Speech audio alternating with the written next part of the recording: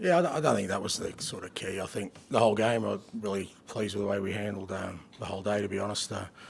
Obviously, we knew it was a significant game coming here, tough venue, good opponent. I just thought, obviously the atmosphere here, they get behind their team. So I thought with all that, the context of all that, I thought first half we did really well just to make them work hard more than anything else. I thought they had to try and contain us, and the threats they had, we kind of snuffed out. And then, I got a sense sort of towards the back end of the first half that, they were beginning to already tire a little bit, and that was kind of the message at half time. Just persevere, stay calm, play our football, maintain our intensity was going to be important.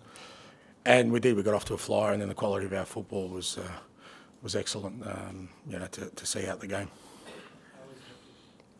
Yeah, I'm not really sure.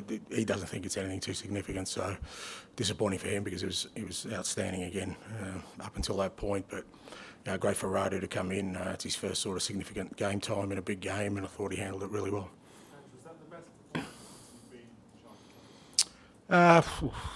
you've been? Don't know. It's a hard one to sort of assess because beginning of the year we played in some big games, and I thought we handled ourselves well. But considering the context of the game and like where the venue and the opponent, I thought it was as controlled as we've been in any game all year, and just in the way we handled everything. And it's a positive for us because again, we know there's still a lot of growth in this team, and that's one of the areas where can we control games even against quality opponents.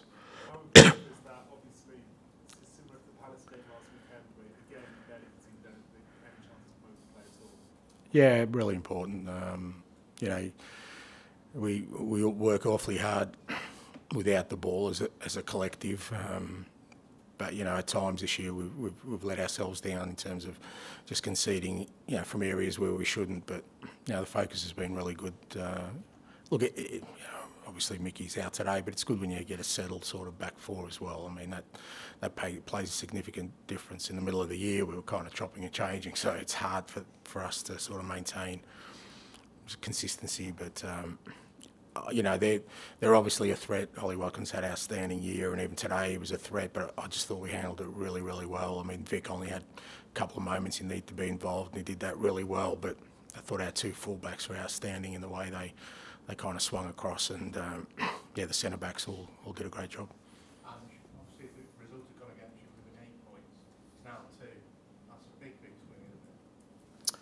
Yeah, I guess so. Look, I mean, I think I said before the game, I still think there's a significant part of the season to go. There's still 11 games for us anyway, and there's so many challenging games, and every game will have meaning between now and then. Not just for us, for every team. There's a fight up the top, there's a fight down the bottom, there's a fight in the middle somewhere. So we're all fighting for something. So I don't think, even if we had have lost today, I don't think they would have discounted us from, whatever other people put on as targets for us. But, I think I've been consistent in saying what's important for me is our growth as a team. And I thought we saw that today. It was another, positive step forward for us. And Villa have been very successful here this season, playing in a certain way, in a certain system. How much of a compliment is it to your team that they've adjusted that quite significantly today? Yeah, I mean, that's, I still think for the most part the basic sort of principles in their game doesn't really change. They're still, very well organised, very well structured.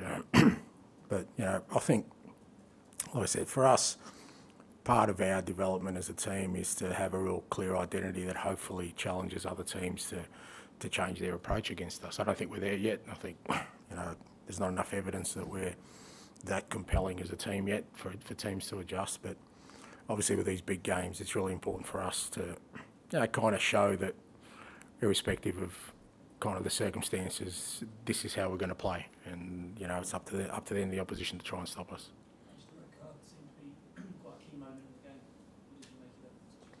I don't think it was a key moment. I thought we were well in control at 2-0. Obviously made the game a little bit easier for us in terms of territory, but I thought we were well in ascendancy. And I think it's just a byproduct of the pressure we were putting on the opposition. And I don't think John meant anything malice from it. I think it's probably just frustration more than anything else. But, I felt quite a few decisions that were going against us on the day. It seemed like little niggly ones. I mean, I can't believe Pepe, was the only one that kind of got a yellow card today. But I don't think it changed the game. I think we were well in control by that stage. And the scoreline helps goal difference. Perhaps there is obviously a long way to go. But do you think goal difference could play a part in Could play a part in what?